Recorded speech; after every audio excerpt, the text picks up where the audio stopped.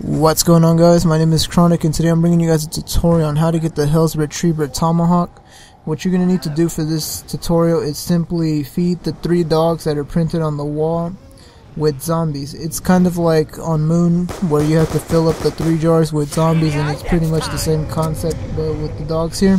Every time you get a kill and he's done chewing, you kill another one, and then he slurps it up like a Slurpee and simply just chews it to death.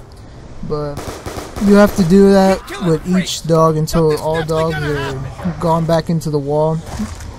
And the 3 dogs are in different locations in the map, and I don't really show it until I'm finished because we took a little bit of time doing it, like it would be longer. Second one right here by Juggernaut, you just want to fall down. It's on the docks right there by the door where you build the, pretty sure that's the ride shield where you build it. But same concept like the other ones. You just kill zombies, feed him, and then once he's nice and full from that zombie flesh, you just move on to the next one. The next one is towards the infirmary. Well, I can't even talk.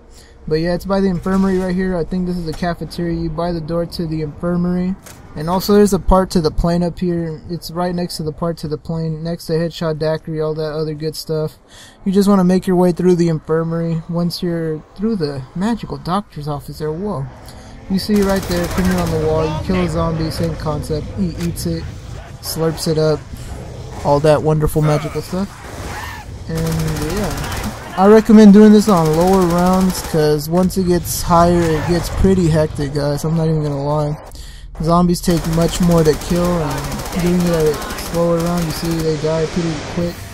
But once you're done with all 3 dogs, you just want to make your way down into this, I call this the cellar, but I don't know what it is. It's by double tap. It's like going towards Juggernaut, but instead of going over there, you just want to clear the zombies out like me. Oh, Death Machine.